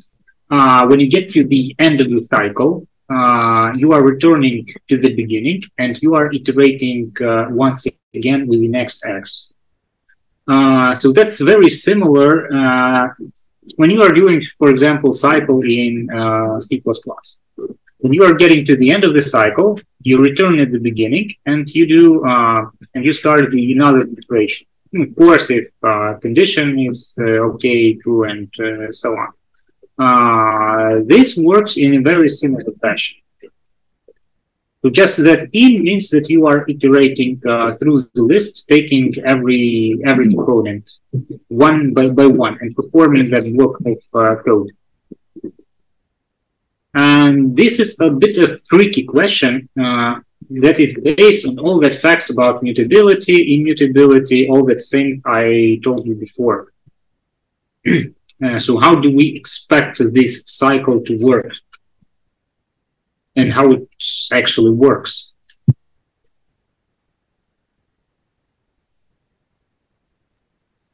Probably it won't. It shouldn't change the list, probably. Why? So the reason? Because we are using like common, I don't know, variable in list, which I think sometimes is abstracted like from the source, but I don't know. Okay, let's get once again. So we have numbers, integers, in list. These are immutable objects. So whenever I do something with that object, I don't change it. I don't change it. I can't change this int that contains 1. Just change that 1 into, for example, 10 or 45. I can't do that. It's immutable. If I want 45, I need to create a separate object of the type int and put that number into there, so that's 45. So here what happens, I'm iterating through the list. So I'm getting x, the first component of the list. It's a little bit hard to see maybe because these arrows are not very well aligned. But you see that x is now referencing the same object as the zeros element of the list. Now I'm doing x plus equals 10. But int is immutable. So I can't just put here in here 11. I should create a separate object and put 11 in there. And now the name x is basically connected to the new object that contains 11. While the old object still lives in the memory, it rests intact, and it is still referenced by the list. The same thing happens when I do the second iteration. So I have finished my iteration of the for cycle, of the for loop. I returned at the beginning of the for loop, and now I am taking the element indexed 1. Now my name x, is referencing the same object that the list's element number 1 references. But once again, it's int. It's immutable. If I do something to that int, it will never change that object. It will create the new one and repurpose my name x to be now connected with that new object. And that's what happens. So once again, I'm creating new object 12. Now x is referencing that 12, but it has nothing in common with that 2 that we had in the list. And the list still rests intact, so nothing changes. And the same thing I perform again and again. At the end of the day, the situation is that I have iterated through the list. I performed that sort of adding of 10, but nothing changed. If I had some mutable objects in that list, what would happen to them? They will change. Yes, they will change. If I had some mutable objects that plus equals had at least the ability to change them, they could have changed, and then referencing the list, I will see that objects have changed somehow. So that really depends on that mutability and immutability. So I know that may be a little bit complicated concept, but I want you to know that at the start of working with Python, because there are many places that you can get into that trouble. Just looking at this code, it looks like I'm taking a list and I'm adding 10 to each of its elements. That is what I will expect from that. But if we are getting a little bit deeper, if we are at least printing that list after the cycle, we should be surprised. So why? I have performed a whole lot of work. I stepped through the cycle. I have iterated through the whole cycle. I performed some adding, something, and nothing changed. Why? Because of the immutability. And I can have a quite separate part of code when I am iterating through the list of some mutable objects. I'm changing that object, and I will see that everything changes. So that makes a big difference. Okay, how do we change the list in this case? Well, probably the simplest thing is to iterate through possible indices and change the list referencing its elements with the indices. That will explicitly make our list to reference basically some new objects, and our list will change. So here's an example. I'm doing LE plus equals 10. So right now I'm working with the cell index E in the list, and whatever I do, that should influence that cell because I'm working with it. And of course, here is the part of code I told you about before. So E in range len L. So here is range that creates for you a range to iterate within that range. So now variable I will change from 0 to len L minus 1. You remember we never get to the to this number, we always get one lower. And now iterating through the list, I will change the list. So you see that now I have elements 11, 12, 13, 14 in the list. Okay. Few more interesting things. We have some functions that really help us when working with lists.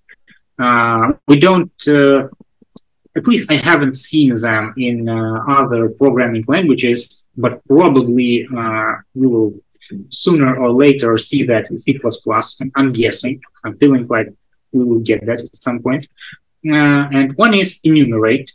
that allows you to not just iterate through the list itself, like getting the value from each cell of the list, but getting the index of that value on each iteration of the list. So here is the syntax. I can drop these brackets. That will still work, so that will be still okay. But in this, inside of this cycle, now I will have two variables, x and I. X will give me the value of the i's component of the list. And I, of course, will be the index that will help me to reference that list and change their function. Function zip. I think that's a really useful thing. We don't have it, once again, in many other programming languages, but it's really nice to have. If you have two lists and you want to iterate through them synchronously, so I want to take the first element of the first list and the first element of the second list. I want to take the second element of the first list and the second element of the second list, and so on and so forth. I can do that with one for cycle and using this sort of zip function. So you see the syntax here.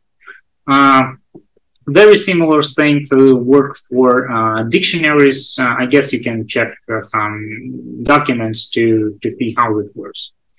Functions. Defined really easy. Write def, name of the function, and in the brackets you can write some sort of arguments of the function. Then column, and then you write the body of the function, so what it should do. Calls are really simple, name of the function, and in the brackets you give some arguments you want to apply your function to. Very interesting thing of the Python is the fact that it tries to apply the function to whatever you put into there.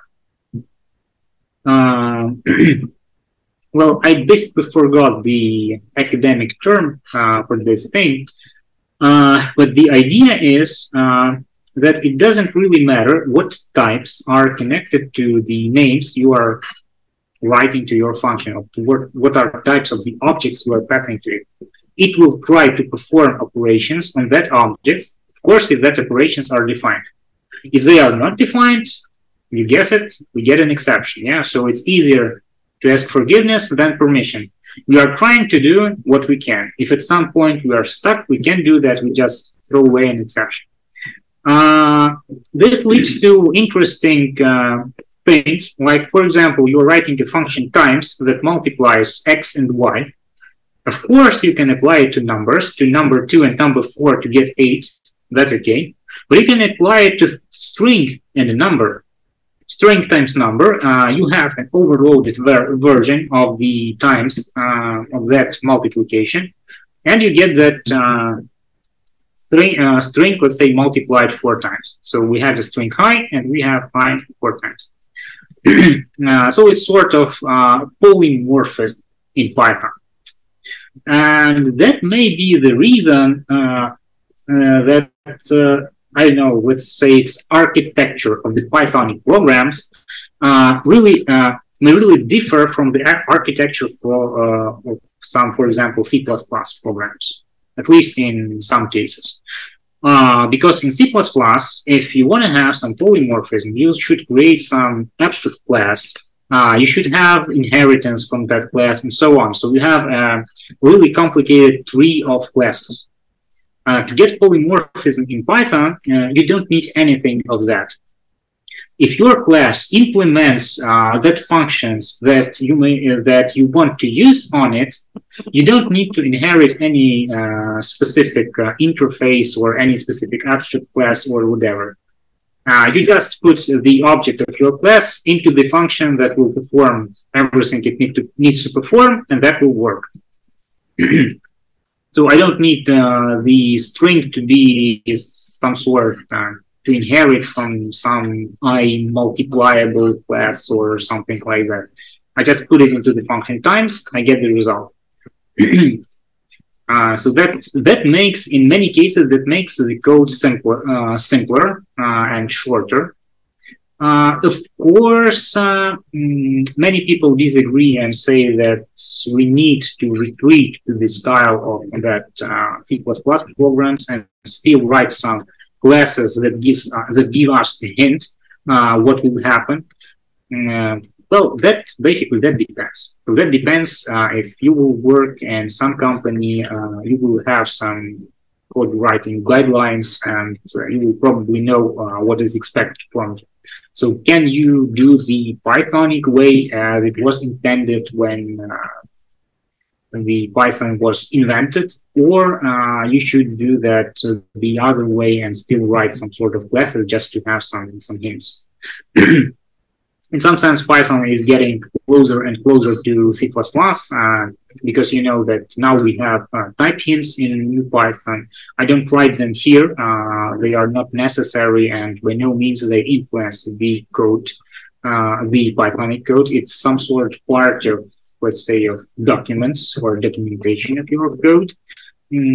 But they are extensively used in programming, and different companies, if you look their code guidelines, they will tell you that they want to see that type hints, and they want you to check somehow types when you are passing them to the function. So they don't really want this polymorphism. So it's a really interesting point to think about it. So whether you like that behavior of Python or you don't like that behavior of the Python, and basically what do you want to get from that behavior. Here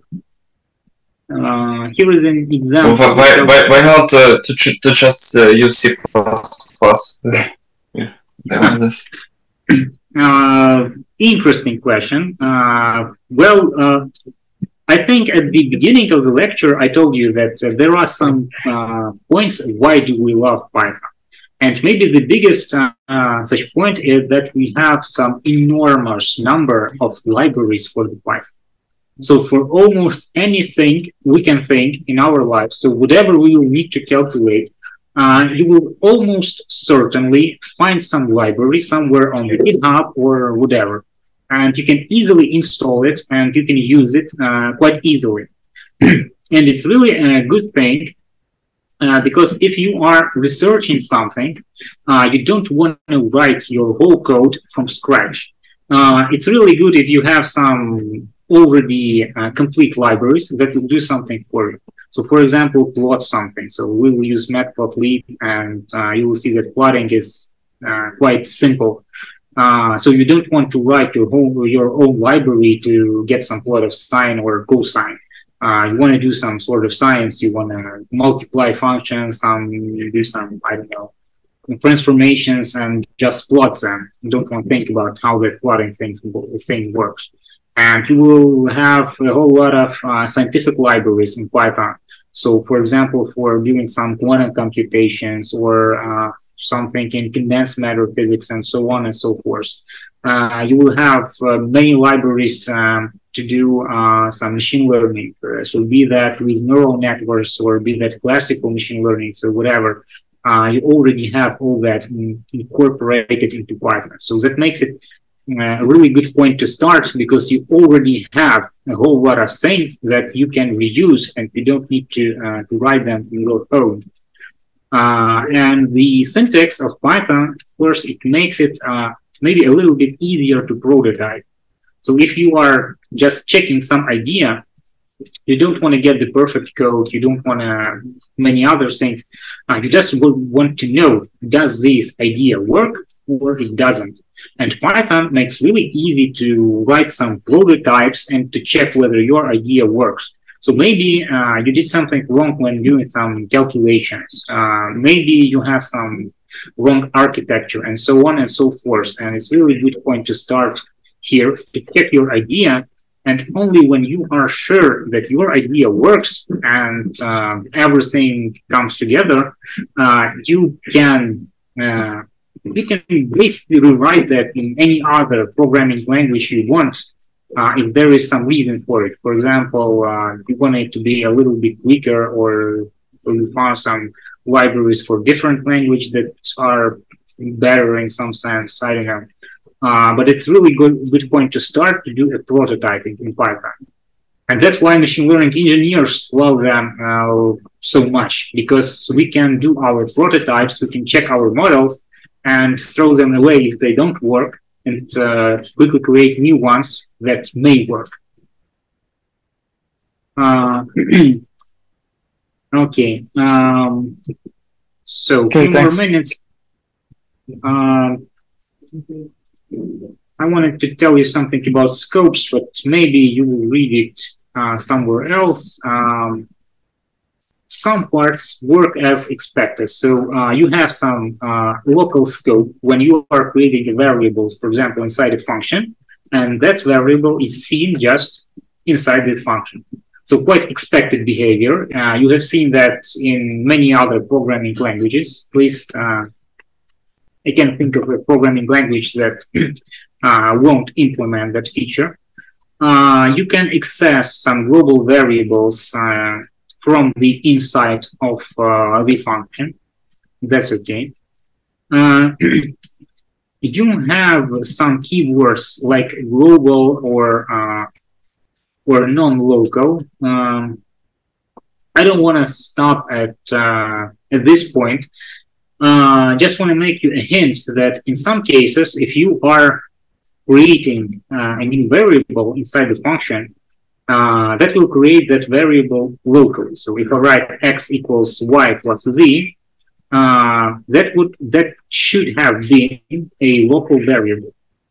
But in the case I write before that something like keyword global and x, that will make my variable global. I don't want to stop at this point because we all know that global variables are sort of evil. We don't want them too much, at least in our code, because creating some global variable that's always may make you some troubles, because someone can change it and you will have some problems. So you can't control what happens to that variable. So you probably don't want any global variables in your code, or at least you want them a small number of that variables as you can have, because you can't just control them really well. Here are a few words about the functions, how they are called. So you can call the function just by getting all the arguments in place. You can use names of the arguments, really nice feature. So here I'm calling the function f abc, and I'm writing this abc in some quite random order, but I am referencing them by name, so they will get into place as they should be. There are a few features, like you can, of course, some of them write just by place, some referencing by name, and so on. Some features you will see in the documentation, like star arcs and two stars arcs. That is the feature to get any number of argument that you pass to that function. So I can pass to this function f one argument, I can pass 100 arguments, that will still work. Inside the function, these arcs will look like a list of some objects. Each of them is an argument. And of course, the first argument you pass gets to the beginning of the list, the second is behind this element, and so on and so forth. Two stars, it means when you are passing them by name, and you see that inside of the function, like a dictionary. So here I'm printing f from a equals 1, b equals 2, and it prints just all that arcs. You see them as a dictionary. I don't think that you will use something like that at the beginning of your, let's say, machine learning career, but you will see a whole lot of this stuff in the documentation. So almost every function in every library we will use will have somewhere at the end all the named arguments with some more or less meaningful names. Will have something like star and arcs 2 stars and arcs, something like that. And you should know that this is just the possibility to pass some additional arguments into that function. In some cases, it may be a very meaningful operation. If that function uses some other function and that other function needs some arguments, and you don't know beforehand what are these arguments, you may want to use this technique to equip your function with some additional arguments that will be passed through it to that other function called. Yes, I see a question. Yeah, but I think there is a better way to solve this problem with passing a function, arbitrary function with parameters that we don't know before the program started. We can just capture the function and its arguments into the lambda function and pass it to the f function. And this is the way this problem is solved, for example, in C++, where we don't have these p-args and key-args. Yes, you can solve this problem in different ways, but you will probably see in some cases solution this way. So it may be really, you may solve that really in different ways. Maybe you can even create, I don't know, some argument that takes just a list, some explicit list, and that list will be put as arguments to the different function. So that depends. But in some cases, I saw this sort of solution, so probably you should be ready to see it somewhere and understand what happens. So the problem is not like we are always writing the code, but we are mostly reading the code. And in some cases, we need to know even the techniques we don't want to employ ourselves. Because we may treat these techniques as bad or we just don't like them, so whatever. But we still need to know them because we can see them in some others' code. And it may be crucial for us to understand what's happening because we need to use that code. It's some part of the library, or I don't know, once again, you're working somewhere in the enterprise and you have just some part of the codes that you write and all the rest of the program some different people wrote, and you need to understand their code to interact with it correctly. Okay, so okay, so that was about the functions, and the last thing to tell you, just 1 or 2 minutes, it's about modules. So Python has a really nice feature of so-called modules. It differs from what you have seen in C++ or maybe some other languages. In C++, you are just taking a part of code and you are incorporating that into your translation, so-called translation module. In Python, you are importing things.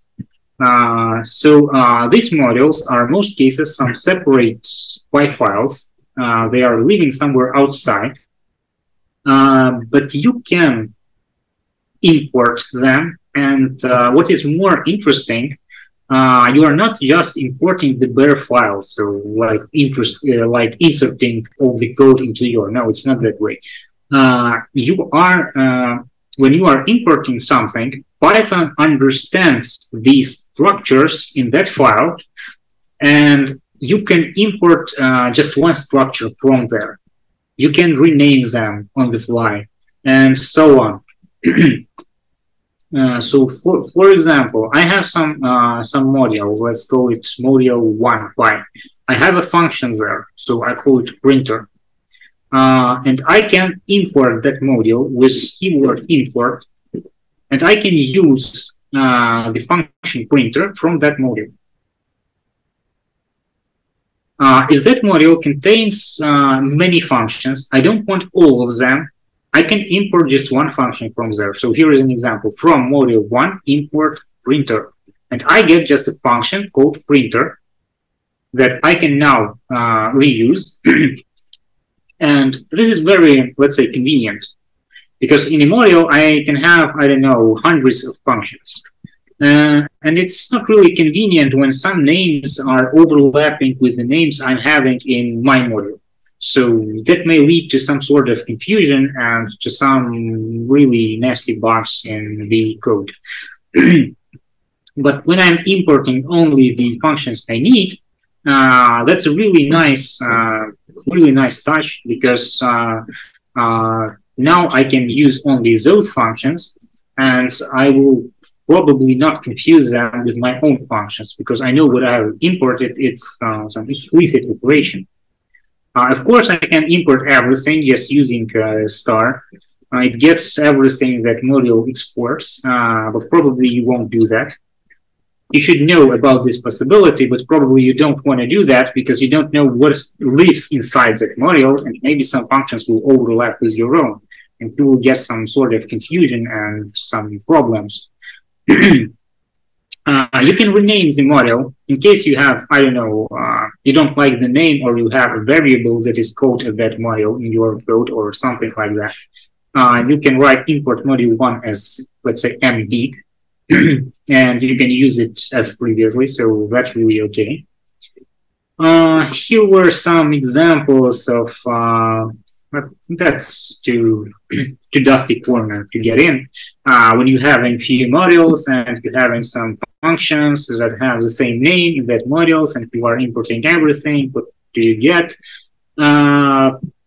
Tricky question, but hopefully you will never get into that situation, or you can check this notebook or any books to get the idea what happens.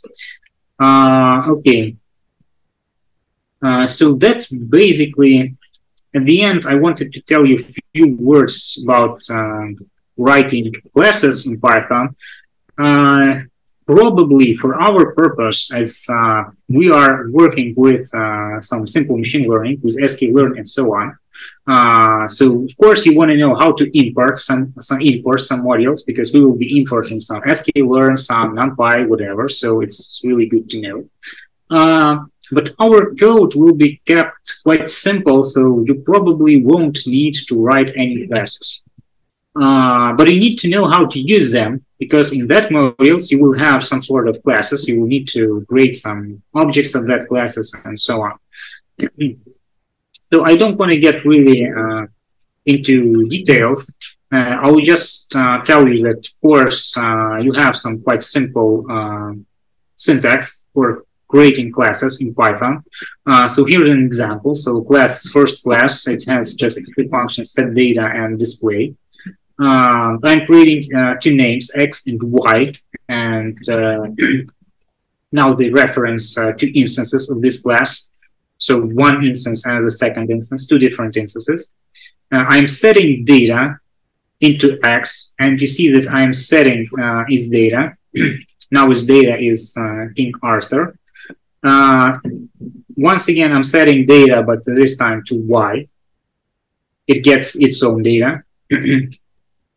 And of course, I can call some functions like display on X, and it will print me some of the data I have in there.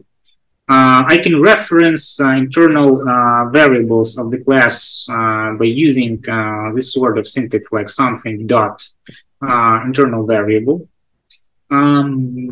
Not a very good style, but in some cases you will see that syntax, so you probably need to know that.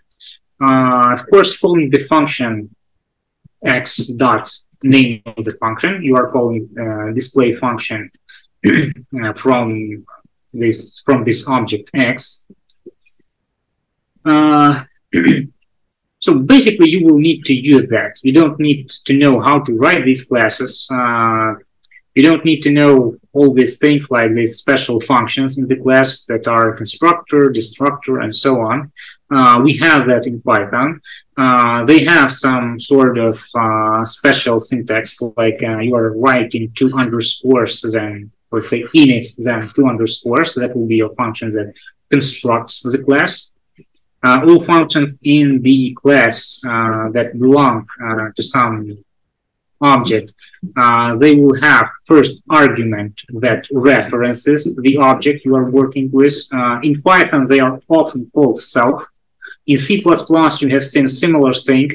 You called it this. you have the pointer this to the object.